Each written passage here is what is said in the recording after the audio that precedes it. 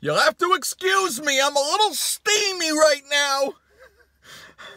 I was just in a Dunkin' Dunks here in Florida. It's my last day before flying into Boston tomorrow. And I saw the most horrible, worst thing I could ever see in my life. All right? I saw a Jacksonville Jaguars Dunkin' Dunks cup. All right?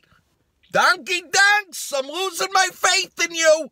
You're making me look bad. All right? You guys are looking like bandwagoners now. All right? What are you doing in every state?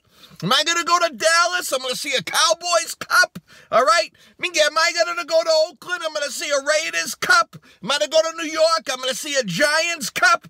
I thought you were officially sponsors of the Pats. All right, Dunkin' Dunks, you're disappointing me now. I'm heartbroken. I can barely talk. All right, I'm shaking like a leaf. I can't, function right now. I'm sweating profusely.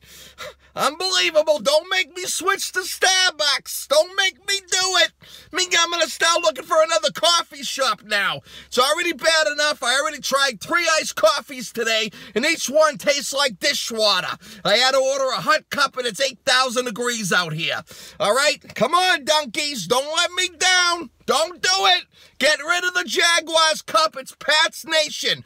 You're from Quincy. All right? You started in New England. Don't start bandwagoning now. All right? You're changing the name to Dunkin'. You're taking out the donuts.